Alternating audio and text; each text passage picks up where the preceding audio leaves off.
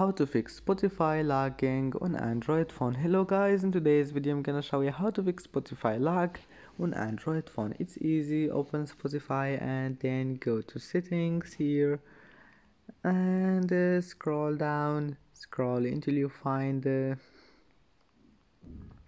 this one, clear cache. Click on it and clear your Spotify cache, and that's it. Now just go back and try again, and your problem must be fixed. But if that doesn't fix your problem, just go back, go to settings and scroll down, click apps and then apps again, and here we'll find Spotify. Click on it.